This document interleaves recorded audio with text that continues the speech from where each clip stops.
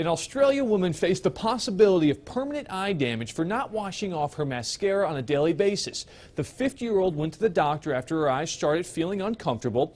According to the report published in the Journal of Ophthalmology, the woman admitted she used mascara for more than 25 years and was not good about taking it off. The doctor found darkly pigmented lumps on part of the underside of her eyelids, which were also swollen and heavy.